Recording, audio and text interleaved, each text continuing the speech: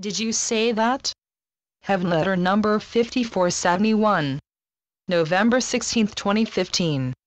There is trouble that seems to come to you that is, of course, just what you don't want. At the same time that you wouldn't predict difficulties for yourself, you also tend to invite them to yourself. You don't want it, yet you bring it to you. How do you bring it to you?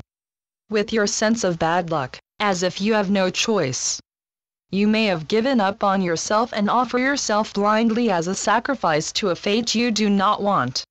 Here is the sort of self-talk I hear you say. Such talk puts you down, and I ask you politely to leave off discouraging and defeating yourself with comments like this. When was the last time anything came easily to me? Why do I always get the short end of the stick? Why is life so hard for me? And so on. You make your own prognosis. It is not clear to you that this is what you are doing. You just don't see it. You see you are being forthright and honest. See now, by your words, you welcome difficulties to you. It's like you say, over here. Trouble, come right here. I have been expecting you, over here. Beloveds, you do not hear yourself, yet you anticipate difficulties and so you invite them in as you might an old friend. Yes, you have formed a bond with that which you don't want, yet you have such a familiarity that you keep beckoning to negativity, as if you wouldn't know how to get along without keeping the God forbids right near you. You might say, do you see how trouble finds its way to me? Trouble chooses me. Even my computer causes me trouble half the time. My dears, it is you who calculates trouble. You would never ask for trouble, yet that is exactly what you have done. You proclaim trouble. You call it to yourself with your refrain of, poor me. I just can't seem to get away from difficulties. Difficulties seem to shadow me. They are on my trail. They make a beeline to me. They more than meet me halfway. I run away from difficulties, yet they pursue me. They seem to know how to find me. That's just my luck. And so you lay out your life as an offering to difficulties. Now change what you express. The words you speak and the thoughts you think make a difference to your life.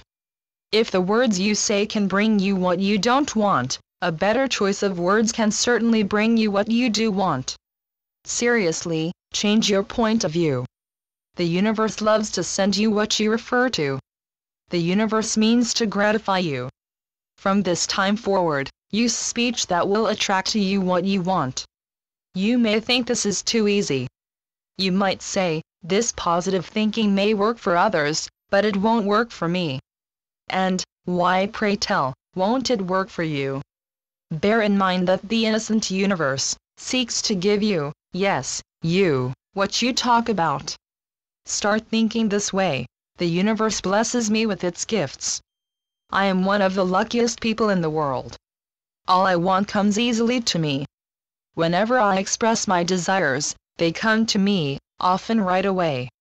Meantime, I am making inroads with good fortune. Beloveds, you absolutely have to change your self-talk. You may be so vacant of hope that you keep yourself glued to hopelessness, and so you get more hopelessness. If you can breed hopelessness, you can also breed hopefulness. It's not that you fight hopelessness. You don't have to knock it aside. What you have to do is to welcome that which brings you hopefulness. This works. Give it a chance. Give it a month's trial faithfully, and see what you feel. This is how it works. Pay attention. Channeled by Gloria Wendroff. Heavenletters.org